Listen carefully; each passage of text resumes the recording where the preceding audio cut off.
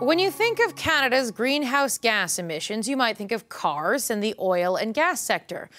But what do you think about cows? The agriculture industry is responsible for 24% of Canada's total methane emissions, and cows make a significant contribution to those emissions. So do we need to pay more attention to how much meat is in our diets when discussing ways to address climate change? Frank Mitloehner is an air quality specialist and a professor at the University of California, Davis. He has researched the level of methane gases coming from cows.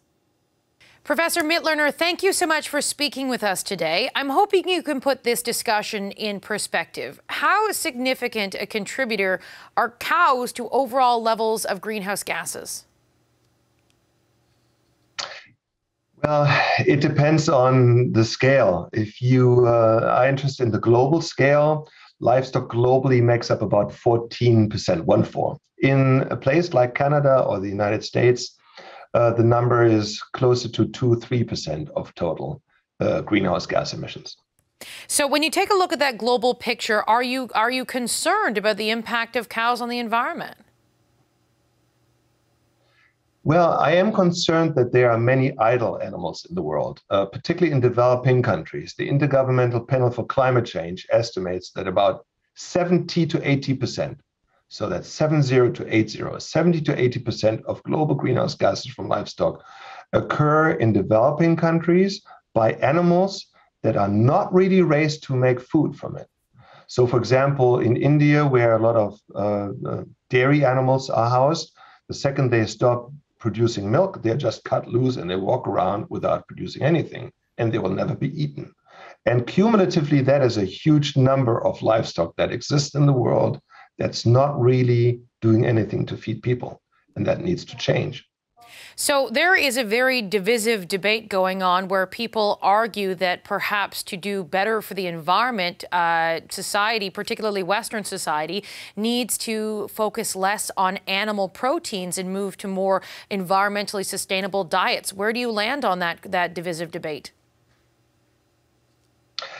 I don't think that this is actually accurate. Even if you look at the most extreme cases, so let's say you were an omnivore and you decide to go vegan for 1 year. Just to give you an idea of what the reductions of greenhouse gases would amount to, it would be about 0.8 tons to go vegan for 1 year per person. So is that a lot or not?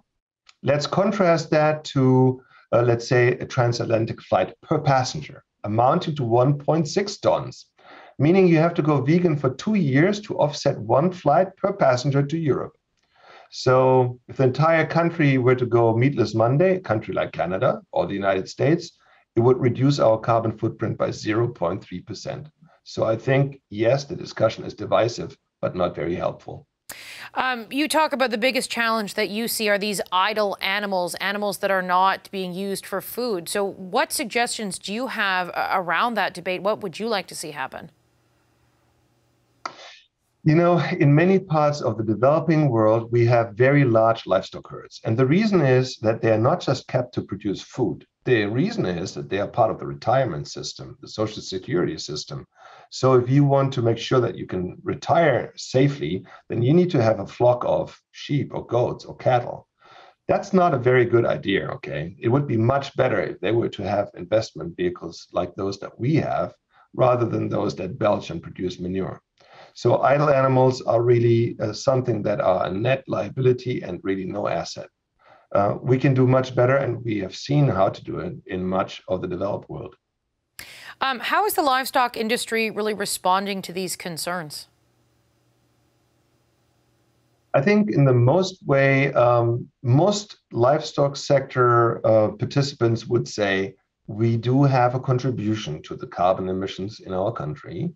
And we know what they are. They've been quantified, they've been published.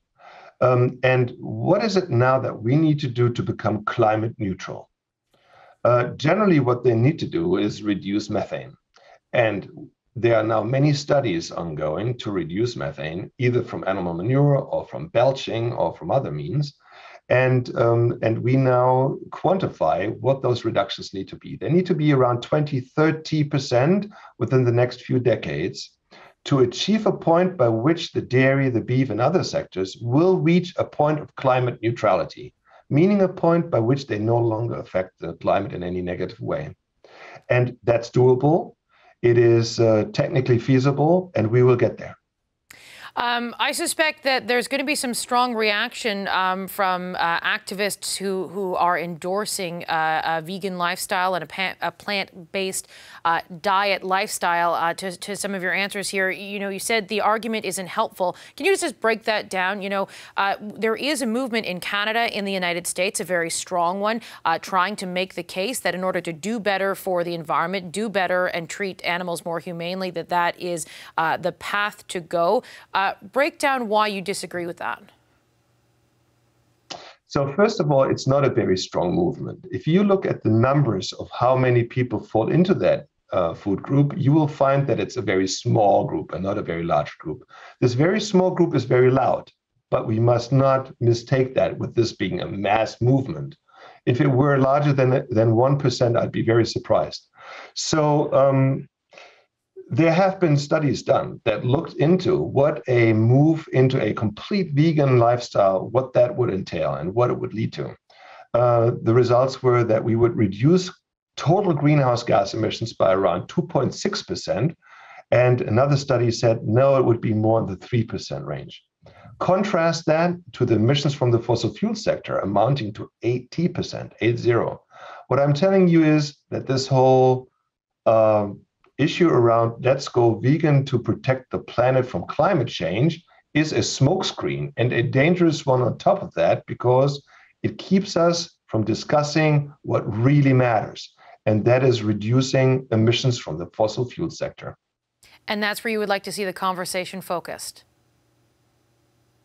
Well, if you go to the COP26 meeting and so on, they clearly say that is where it needs to be. That's not to say we must not reduce methane emissions from the livestock sector. We must. And my entire focus of my lab is around that, how we use feed additives, how we use manure management and so on to reduce methane at the largest extent possible. So I'm not saying the livestock sector has no contribution, it does. But I'm saying that if we want to reduce food emissions, we need to look at what are the greatest contributors. On the food side, it's, by the way, not livestock, it's food waste. 40% of the food we produce in our countries is going to waste. That by far is the greatest contribution of our food sector to greenhouse gas emissions and environmental emissions overall. Professor Mitloehner, thank you very much for your time today. You're very welcome. Thank you for having me. Hi, I'm Vashi Capellos, host of Power in Politics. See more of our show by subscribing to the CBC News channel or click the link for another video.